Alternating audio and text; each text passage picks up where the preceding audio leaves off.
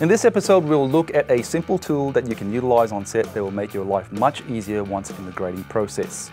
Other than the slate and clapperboard for sound sync and visual information, the grey card is super useful when you have to nail your white balance to get color consistency throughout your entire film. Now, while setting the correct white balance internally in camera is standard procedure, using a physical grey card gives you a terrific visual reference for getting neutral color balance in post very quickly without having to guess if you're slightly off color temperature. Grey cards are inexpensive and can be purchased from your photographic or film supply store. We suggest using dedicated ones like these rather than using the grey card on the color checker.